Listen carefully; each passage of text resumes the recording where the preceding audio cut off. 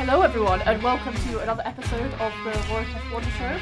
We have finished our penultimate triple header of the season and we are in the middle of this random another break we get before Las Vegas. So we thought, maybe people don't know what we're going on about with some of the terms in F1 when they listen to the podcasts. Let's do a bit of a beginner's guide. So that's what this episode's going to be. It's going to go over some of the key historical races you might want to watch, some of the basic facts, and just any general other questions that people were considering that they don't know about. So today with me, I am your host Katch, and we have Callum and Chinmay, who are regulars on the podcast, and we are joined today by special guest James. So hello all, and thank you for being here. So the first question I want to get into is, let's say that someone is watching F1. They haven't heard of the sport, they don't know what's going on. So how would you all describe the sport to someone who is completely new to it? Well, for me, I'd say hello everyone. I've been demoted from the host for this episode, so I'm being reclaimed as a speaker role. So for F1, for me, I'd say that the way that I've always thought about F1 is, or the reason that it's maybe different from other racing series, is that it's really meant to be the pinnacle of engineering, really, when it comes to the development of the cars, because you'll see a lot of other series and it will be a spec series where all of the cars are exactly the same and it's purely down to the level of the driver. And that's not saying those racing series are bad, but what F1 really heavily focuses on the development side of the cars and who can really, when a new set of rules comes out, which it does every so often, we've got a lead up to one now coming out in the 2026 season, it's about what team can identify how to best make those rules work for their own car, and that means that their car is fastest on track, and that means that the drivers that they have in those cars have the best chance of winning the races and eventually the championship. So I think that's what really sets apart F1 for me from the other racing series. It's really a focus on that can be a bad thing sometimes, as obviously money comes into it a lot, and that's why we've seen developments throughout the recent years like the which we might talk about later, like the cost cap, for example, which limits the amount of money that teams can spend in certain areas. But I think that's certainly something that F1 stays true to of its roots compared to some other racing series, say like NASCAR or IndyCar, things like that, is it being the frontier of engineering and new ways to develop technology ultimately, which is what it is and always has been, really. That is the most succinct definition I've ever seen. That is such layman terms. I love it. This is very different from your definition. Yeah. We'll go into that afterwards. So, Chinmay, do you have a counter definition? Oh, well, much bigger simplification. I call it the Premier League of racing. Oh, okay. It's the top. If anyone's coming from football, then that's a perfect analogy. You know, it's the best drivers, the best engineers, the best cars doing the best racing. Well, theoretically the best. Theoretically the best racing, yes. Yes. Yeah. Okay, James, how would you describe it? Well, it's ultimately 20 drivers from 10 different teams, each with different cars, all competing to win races, and they get points based on where they finish in each race, and ultimately comes to an overall championship. I like that. To win the two champions, the drivers' championship and the team's championship, and it's a best combination of driver and car wins. I think that's what we've all gone for, really. It's many elements, as we know, many elements coming together at once. The drivers, the teams, the people back at the factory to try and produce the best performance possible, and that's why it affects so many people around the world. Ultimately, I think. Yeah, definitely. And my one, I always simply, whenever people ask me what F1 is and why they should watch it, I just say, it's cars go vroom vroom around in funky circles. It's the worst definition. It's an incredible definition of F1. It's amazing. Especially whereas we're meant to be explaining things well to people on a beginner's episode. Yeah, cars go vroom vroom in funky circles. Sure, we can go into the technicals if there's different championships and different points. That's fine, but in this simplistic form. Let us know in the we can do a poll in the comments below. Whose definition do you prefer? We'll see who gets the most out of that and get back to you on that. Okay, fine, sure. So now we've described what F1 actually is. Why I want a brief answer from everyone, because I think when people get into F1, there's so many different reasons. Maybe it's family, maybe it's a good race that you've watched randomly and you decide, oh yeah, I'm going to carry on watching this sport. So briefly, why did you guys get into F1? Mine, I think, was probably from my dad, to be honest. I think he was maybe a vague watcher of Formula One, and I got into it around, I think, 2010 to 2011. My earliest memories are of liking Jenson Button at McLaren. I remember going into to get like the toy models of the cars, and specifically wanting Jenson Button's the chrome McLaren, and then recently in 2018 was when I first probably started getting back into it and actually watching all the races. So I'd say that would be my earliest memories, and then my resurgence into watching F1 in 2018 over the past 6 seasons. Yeah, for me it was from Top Gear actually, because I grew up watching Top Gear much younger, and so like I always remember, especially Clarkson going on about Formula One, and they get like the F1 drivers come around to do the lap around the track and that sort of stuff. And to be fair, I think it was I watched, that's when, I think it was the first interview I ever watched, ended up becoming my favourite driver of all time, Kimi Räikkönen. And I just it was like the most awkward interview of all time, but it was so funny. I found it so funny at the same time. And I think the first race I actually watched was Belgium 2012 when Maldonado jump-started. There was absolute chaos. Iconic one. We recommend that if you have a spare 10 minutes on your hand, just looking up a Kimi Räikkönen compilation. Actually, it won't even be 10 minutes long. If you get 2 minutes.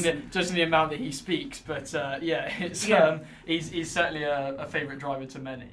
Definitely. Yeah. James? Well, I started getting into it. I'm not quite sure exactly what got me into it. I don't know, it was kind of the latter end of 2015 season, which wasn't exactly the greatest season ever.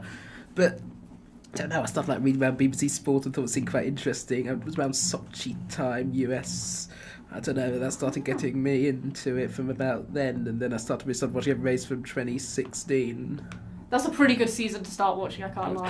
Yeah. First race I watched live, I got up for 5 a.m. to watch Australia 2016. It was actually quite a good race. It's like people I've spoken to at Society's I would not get up at 5 a.m. now. Yeah, we've got to on like 2021 and expecting this is how good F1 gets. Yeah, which is frustrating. Mine was, I watched it a little bit with my dad when it was on BBC Live, when it was free there in 08, 09. I don't have any actual memories of it, but I know that I did watch it with my dad, then stopped watching it and got into it again in 2019, midway through the season. So I think COVID definitely helped out with all the Twitch streams. I loved watching them, and that really got me into the drivers. So I think that's what properly got me into the sport again, late 2019. People were certainly looking for stuff oh, to 100%. At long times occupy themselves, and so Formula One clearly provided a bit of an answer there. It did, and it was a good answer. So, yeah, those are some of the reasons why you might get into it. Hopefully, this episode, if you're listening to it, you either haven't watched races or you've watched a few, but you actually don't know fully what's going on. So, we did actually ask the members on Instagram some questions, so we're going to dot them throughout about what are some facts that you do really want to know, whether they be technical or whether they be more general. So, I think while we're talking about the past, let's go to one of the first questions that came through, which is, what are some of the most important historical races to watch? Because obviously this season is amazing, and the most recent seasons have been a bit more dry, to say the least, with Max and Red Bull being a bit dominant. So if you want to go back and watch some of the older races, what are some that people should keep their eye out for? So I think the one that always springs to mind for me is Germany 2019. That's probably the first absolute classic race that I watched live. That's probably why it sticks close in my mind, and the reason for that is it was a wet race, a lot of heavy rainfall throughout, and a lot of changing conditions. We'll talk about this, I think, later in the episode, but usually the formula is that if you have, but no pun intended, the formula is that you have if there's rain coming down, then chances are it's going to be a pretty good race, because it's a lot harder for the drivers to stay on track and to put good lap times in. So typically there's a lot more action, a lot more chaos and unpredictable events as part of the race. And this basically sums up Germany 2019 in a nutshell, where I think everyone, I've said on this podcast before, everyone and their nan went off at some point in the race. Lots of people crashing out, and a lot of back and forth with safety cars and stoppages of the race, and that's one that sticks in my mind. And then any others, I'd say a lot from the 2021 season, as I'm sure we're all thinking. Yes, really. Yeah, definitely. Yeah. Chinmay? I was going to say especially recently, a lot of races from Brazil. So I'm thinking Brazil 2007 and 8, Brazil 2010, 2012, 2019, 2021. So just Brazil. Just go back and watch every Brazil race. Honestly, Brazil is a very good. I think it's one of the track that really delivers most, isn't it? Consistently. Exactly. Yeah, James, do you have a favourite? So I've got one particular favourite. Obviously, those make races 2021 races like Silverstone with the controversy with Hamilton and Verstappen colliding on shock win in Hungary. Yep. A week or two later, then races like Monza and Sochi that year as well. Yeah, there was so many good ones in that Going season. Back further, good races like some of the title deciders further back. If you look something like Brazil 2012. Yes, that's what I've got on my list. Spain 2016 when Verstappen won on his debut for Red Bull. Yes, yeah. I think some 2016 ones were also good. Like, I always liked, when I was getting into F1, I wanted to watch some of the more historical ones. And honestly, going back to the era of the 80s, I loved watching the 80s races. Like, that commentary and the videography is actually, sure, the quality's worse, but sometimes it was more dramatic, which made it better. The old engine sounds as well. I know. Suzuka 89. Oh, yeah. Australia 86. Yes, that's another good one. Another Brazil title decider. Yeah, Brazil 88. Yeah. We should also mention that if talking on the topic of the 2021 season, it's been a long known fact for the past 3 years that if you're new to F1, you do not mention Abu Dhabi 2021. Yes, that's a fun fact. Don't do it.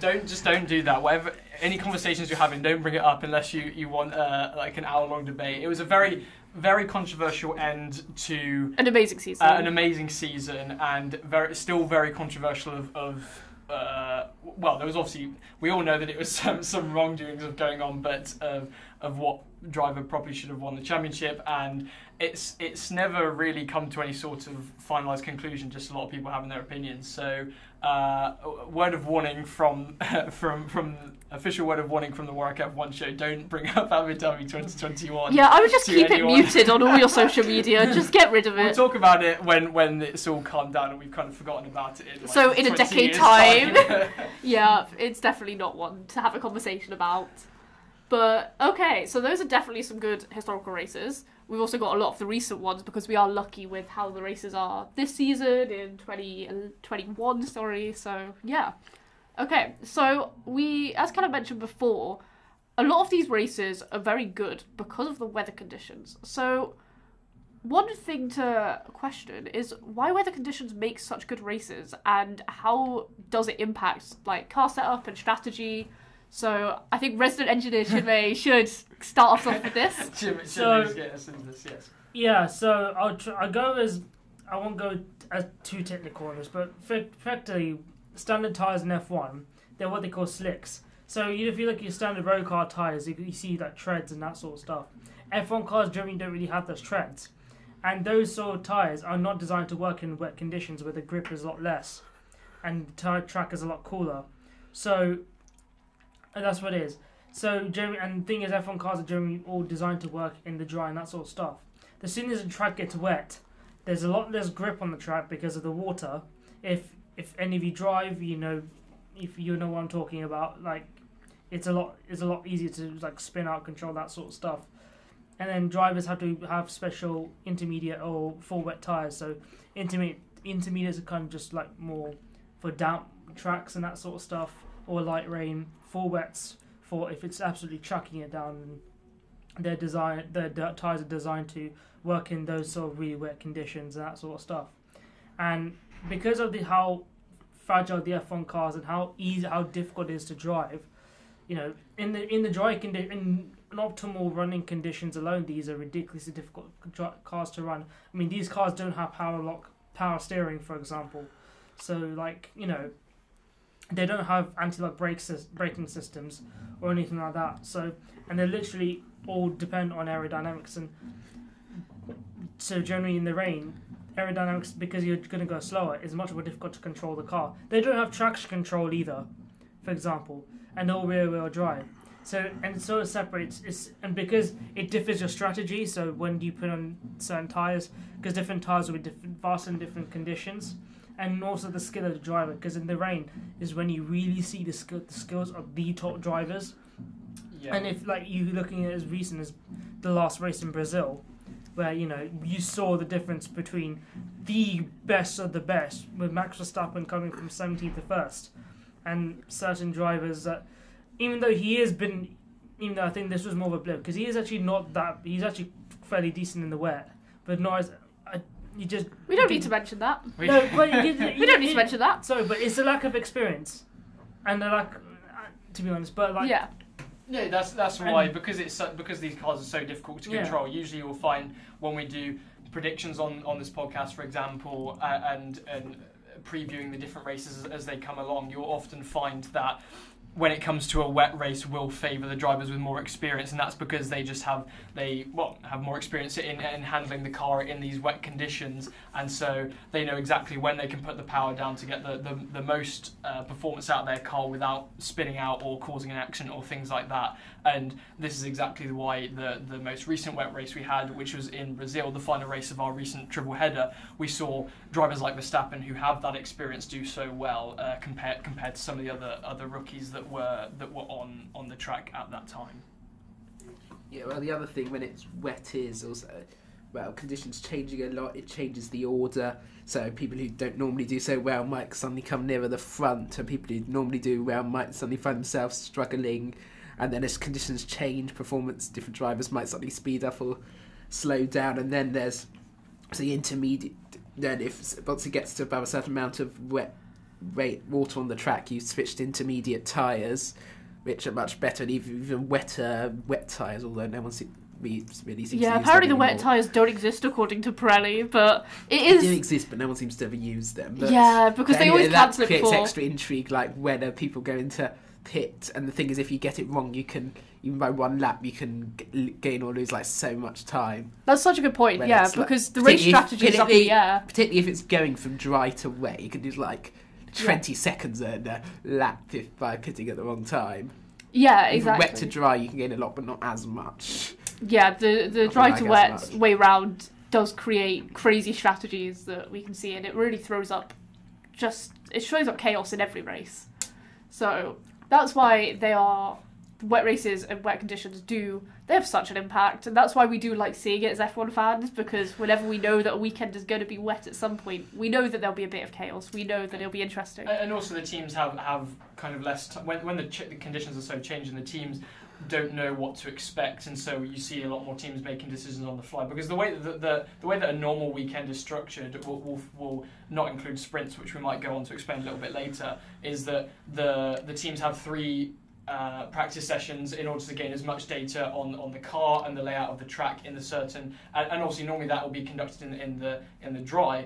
But then if, say, we might have a session cancelled because of the weather, one of those practice sessions cancelled because of the weather, or we might have the practice is done in the dry, but then the race it comes and it's raining, and so this means that the teams don't know what to expect more, not only from the conditions and how the track will respond, but also how their own car responds in these conditions, and that means that you might see what is the normal kind of performance order in the cars changed up quite a bit when it comes to the race, and that's why, as F1 fans, we love to see it so much, because it's a lot more unexpected compared to what you'd get in a dry race, you could argue.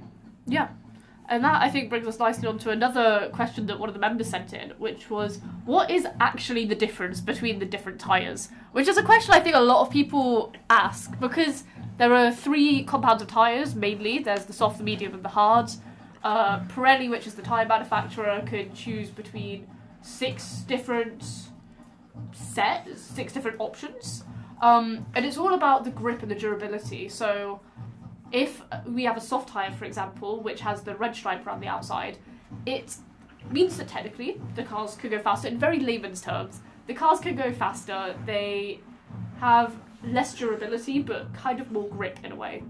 But with the hard tyres, they can go on a lot longer, but the grip is a lot less, and the cars end up being a lot slower. So that is very layman's terms of why there's different compounds of tyres and how that impacts strategy. So I think we also going to mention. You mentioned that there were the 6 different tyre compounds. So the way that each race weekend works is, we used to, if you go back to watch any highlights from say 2018, for example, you'll find that there are a lot different colours And this is basically what Katch was explaining, but there's a lot greater a range of them, going from ultra soft to hard, where for the ultra softs the duration's really short, but they have maximum performance out of them, and then for the hards they have more duration but less performance, and we still have that. However, the Pirelli will essentially just choose 3 different compounds to bring to a track, and whichever one of those is the least durable, they'll call the soft tyre. Whichever one is in the middle will be the medium, and whichever one is the most durable, they'll call the hard. So even though, just to give a bit more information, even though each race it's soft, medium and hard, they'll actually vary the different compounds that they bring to each race, and that is what C1, C2 and C3 is. I feel like I'm going into way too much detail than I need to, but... No, it's a good explanation, Yeah, yes, completely. James, do you have anything to add? Not really. So basically the soft tyre is the fast. So on the when the tyre's new, the soft tyre is the fastest, followed by the medium and then the hard. But as they wear down, the soft they all get slower as the stint goes on, but the soft gets slower at the quickest rate and gets slower most in the fewest, while the medium doesn't degrade as much and the hard even less. So over time, so as you go further into the race, the harder compounds become faster once they've been on for more than a certain amount of time. Yeah. Graph would be quite nice to and there's illustrate always it, but we can't really switchover show it on a periods. podcast. Pardon? A graph would be quite good to illustrate it, but we Yeah, can't it really would, show it on but a podcast. sadly... If we were on a video, then we could do that, but Yeah. unfortunately we're in a radio station. Yeah, in every race, apart from wet conditions, this is all excluding wet. If it's wet, this rule doesn't apply, but in every race, the teams and drivers have to have 2 compounds of tyres. So if you start on a soft tyre, you can't just have a soft tyre for the whole race. You have to go onto a medium or a hard. And I think that's where the strategy is so interesting, and why people are asking Pirelli which is the tyre manufacturer, to create more of a difference between the tyre compounds, because sure, the soft can degrade a lot faster than the hard tyre, but the performance is still so good with both tyres that a lot of teams end up doing the same strategies, so it gets a bit boring, which is great for the teams and the drivers because they can predict it, and sure, from an engineering side that's amazing, but from a fan point of view, it's a bit boring. Welcome to the environment.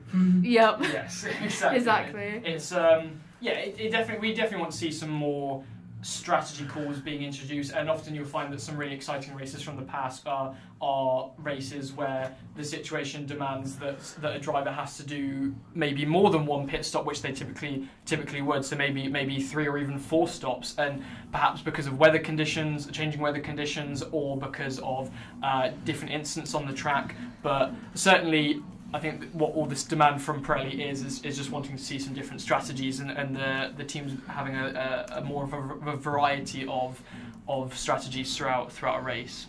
Yeah, I think that's pretty well described. So I want to go on to another question, which is a bit more of a technical one. So someone has asked, which is a very good question to be honest, because it's something none of us really know at the start. What does ERS and DRS mean? Because these are just random letters that are put together, and Crofty on Sky and all the other commentators, they mention these terms, but we don't really know what actually they are. So, resident engineer Chinmay? I'll do DRS first because that's a lot easier to understand.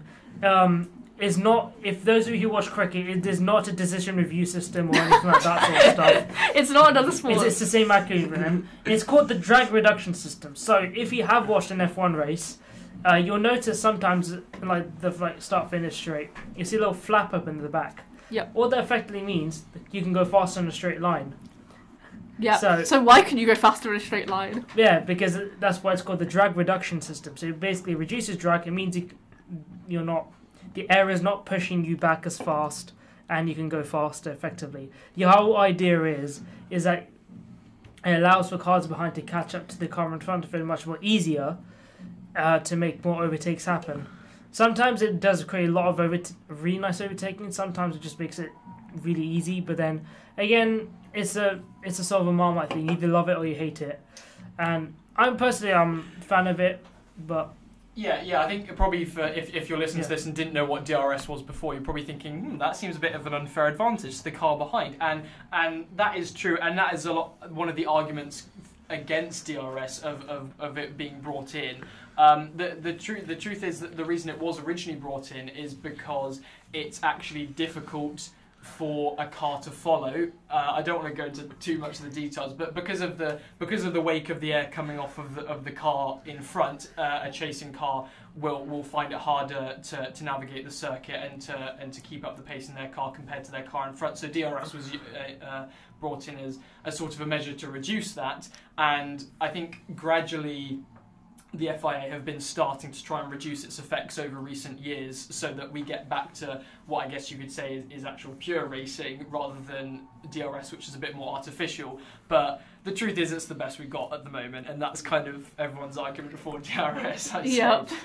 Are you a fan of it, James? Well, I think it's necessary because the thing is, overtaking is very difficult. Not only are you slowed down by the dirty air running behind, but also to get past them, you've got to physically be quick enough for you to get your car pretty much on alongside and ahead of the other car in a place where there's space to do it, and you've got a good enough line to do it. So obviously you need quite an advantage for that, and without DRS it would be extremely difficult to overtake, and we'd kind of see races of people just stuck in position and not much happening. Yeah, especially if there's not a lot of DRS zones or if the tracks are too thin so the cars can't overtake. That's why DRS is kind of important. It's still, we have to reduce the dirty air within the car. I'm saying we. F1 has to reduce the dirty air that's produced by cars. Contrary to popular belief, we are not in a position of power in F1, unfortunately. When the F1, if the FIA are listening, which they are, hello FIA, please make the cars have less drag, thank you. But, yes, so that is DRS. There's another one, ERS. Yes. This actually took me like a year and a half after watching to properly get what this was. It's a weird concept. So yeah, okay. So it does stand for the energy recovery system. It's been around in different forms in Formula One since around 2009. Introduces what it was called KERS then, because it was called the kinetic energy recovery system. But now it's just energy recovery because what it effectively is, it's because it's a hybrid. It effectively means that the engines that they use in F1 are hybrids, like I don't know, a Toyota Prius or that sort of stuff. But obviously, the idea is not to save the environment. It's more to make the engines more efficient and become even more powerful. So, if any of you has seen if anyone has watched Top Gear and watched the McLaren P1 road test, Clarkson does a really good answer to that as well. So yeah, so effectively what it does, it captures energy that's sort of like wasted in the engine. So whether that's engine heat or braking, or the energy that's that you release when you're like braking, for example, because what you're doing is it's releasing turning kinetic energy, so movement, into heat. So what the idea is that the engine sort of captures that energy, and then it can store it in a battery, and then it can use it again as sort of electrical power to basically use as more power, basically make the car more powerful. So that's what I say is increasing the energy, making less waste. And that's our first physics lesson on the Warwick F1 show, indeed. But it is obviously true, and Chinmay definitely explained it a lot better than I could. And it is certainly, I think, one of the reasons why the new generations of F1 cars are a hell of a lot quicker compared to some of the cars that we've had in previous years, because they have essentially another source of power other than the internal combustion engine, and it's as we mentioned, been a big part of the manufacturing and development of these cars for years now, I'd say. Yeah, completely. And I think, I don't really have much else to add as I'm not an engineer, but I started understanding it more watching other series, so watching IndyCar with their push to pass. I think that's obviously not the same as ERS, but it kind of helped me, watching that just helped me understand what ERS was in the context of F1. So if you are confused, I would recommend watching other series and just seeing how they use it. Same with Formula E as well, they have a similar-ish system. I want to jump on to a fun question sent in by a member, which was, why is Max so good? Why is he so good? $1 million question. Exactly. I think what I want to go into, and what I want an answer from all of you, is what do you think is a more important factor in Formula One? Is it the car or is it the driver? What is more important, James? I think the car is overall more important, because you see a top driver in a rubbish car still can't be anywhere near the front. I mean, look at Alonso. in the Aston Martin. He's a top driver, but the car is really not up there, and he's at most in the midfield. It was even worse when he was at McLaren. He was like stuck at the back, even though he's one of the top drivers. Well, in contrast, in Cena's, that's why it's so big when a driver moves up to a top team, because he's got a chance to do well. I mean, because it was when Leclerc jumped up from in a Sauber to in a Ferrari, he jumped from like fighting for points to fighting for wins. And even a not brilliant driver in a good car still gets good results. I mean, even a solid midfield driver, someone who's probably in the middle of the pack, say Bottas, but still winning plenty of races when he was at Mercedes. I don't think it's as important as it was a few years ago. Because I mean, just look at the gap between Verstappen and Perez now. Perez is in the Red Bull, yet he can't even get in the top 5 anymore. Yeah. I'm sure if you go back to pretty much before COVID, it was. Yep. It was like only ever Mercedes, Ferrari, and Red Bull getting anywhere near the podium.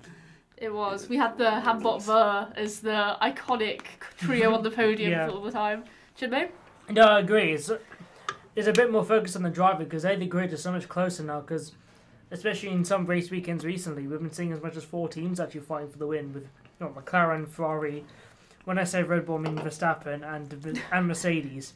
And then, but then even especially like you said, if you don't have the car, you can't win races.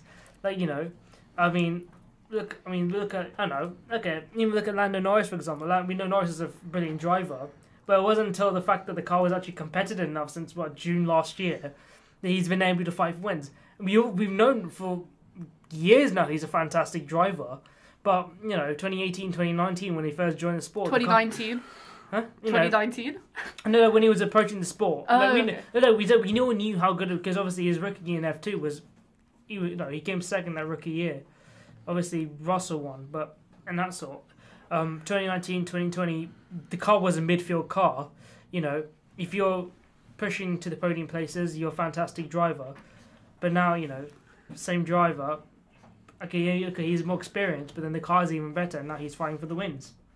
Yeah, I do certainly agree with that, and this kind of comes back to the point that I was mentioning on the money side of things and the development and being at the forefront of engineering. And I suppose you could see it a little bit as a downside of F1 as well, the fact that money unfortunately does play a huge part in the sport, and the teams with the most money, i.e. the works teams of Mercedes and McLaren and Ferrari, these will typically be at the front for race wins, not necessarily because they have the best drivers, but because they can pour so much more money into their cars and develop their cars really to the best that they absolutely can compared to the lower down teams like Haas and Sauber, and so from that perspective, I think I definitely agree with James and Chinmay, and that you have to get the car right first. It doesn't matter what driver you have. I mean, Mercedes currently have a 7-time world champion at the wheel, and Hamilton has only been able to get a couple of wins this season because the Mercedes car has not been on it for a lot of races, and this was certainly the case as well for the past few seasons when the Mercedes car was arguably worse.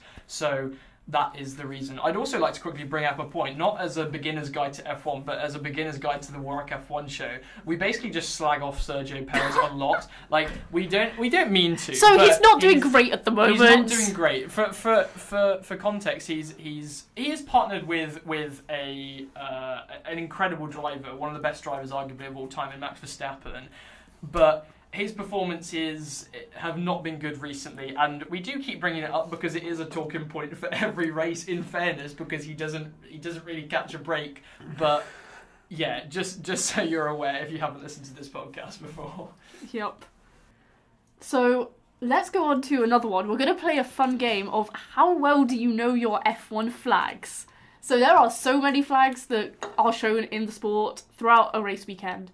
So I think we should go around, name a flag and what its purpose is. Shall I adjudicate because I've already looked up an image of all the flags on my boo. phone? Okay, boo. So, okay, the first one I'm going to go with is the blue flag. It's quite a regular one. It is for drivers that are a bit slower, that need to be lapped. So in a Grand Prix, if there is a faster car behind, a blue flag will be shown to the slow driver that has to then move out the way and let the fast car through. So, that is the blue flag. James? Yeah, Which one do you want me to do? Name a flag. You can pick one. Just to add on the blue flag, it's also used in qualifying if someone's on a fast lap and someone else is not on it. Is just like warming up for a lap or just finished a lap to them to get out the way. I'll go next to the yellow flag, famous one. So it means there's a hazard ahead and you have to slow down.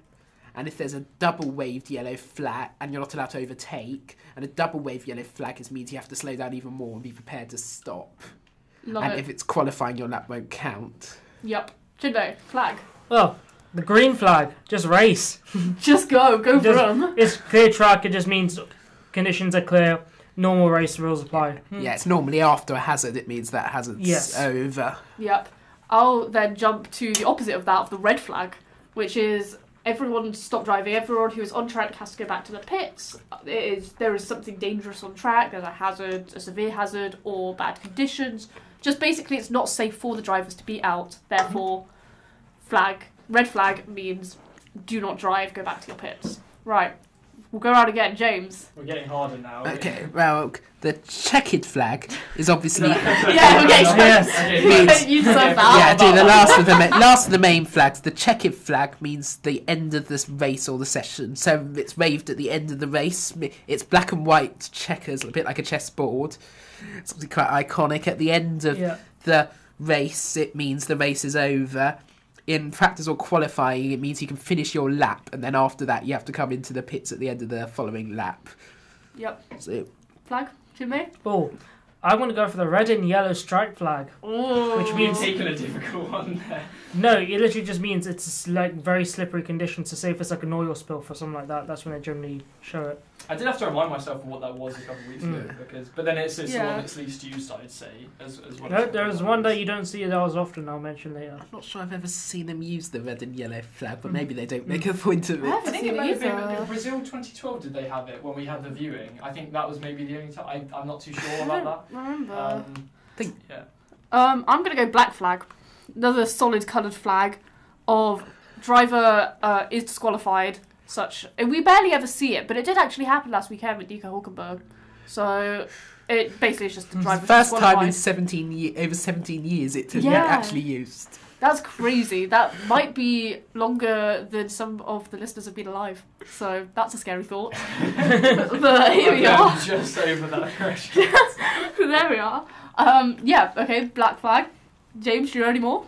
Yes, we'll go with the white flag. White flag means there's a slow-moving car or there's some other kind of slow-moving vehicle on track. It's just warning that either car has some kind of problem like a puncture or maybe some other vehicle, although there'll probably be a safety guard, there's some kind of other vehicle nowadays, but like a tractor crane or something, but there's something if there's a driver's got a problem and they're going slowly. I don't think it necessarily means you have to slow down, it just means be careful, warning. Yeah, I actually took the one I was going to take, but I do have one more. I had one more as well, the black and orange flag, or as some people in F1 like to call it, the meatball flag. Yep, meatball flag. We love the meatball flag. So I've heard of it referred to. I remember it was shown to Kevin Magnussen a couple of years ago, I believe in Canada, or something like that. It was a North American race, and basically what it means that you have a mechanical issue on the car that is hazardous for everyone else on the track, and you got to go in the pits and repair it. So maybe if you have if you're running around with like a front wing that's broken and is looking like things are popping off it all the time, you had to go and get it replaced, they'll show that flag to you. Or if there's like a massive gaping hole, or basically if you got a mechanical issue or physical issue with the car, you're gonna be in hazard to everyone else on the track. You have to go in the pits. They'll show that when they show that flag.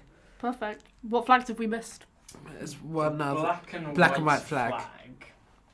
I don't know what that flag is, so... It's basically a warning flag if you're doing something wrong. So it's not a penalty, but they're just warning you, stop doing what you're doing, and it comes with the driver number. And they use it when someone's had 3 track limits warning. So you're in the race, you're allowed... If you go off the track in the race, if you do it 3 times, you get a black and white flag, which is a warning, don't do it again. And the 4th time, you'll get a 5-second penalty. Yeah. Perfect. Okay, that is all of the main flags that we have covered. So... what other questions do you think are very basic for people to maybe question when they watch the sport? What facts might not they know that you want to go over? Have you mentioned the cost cap?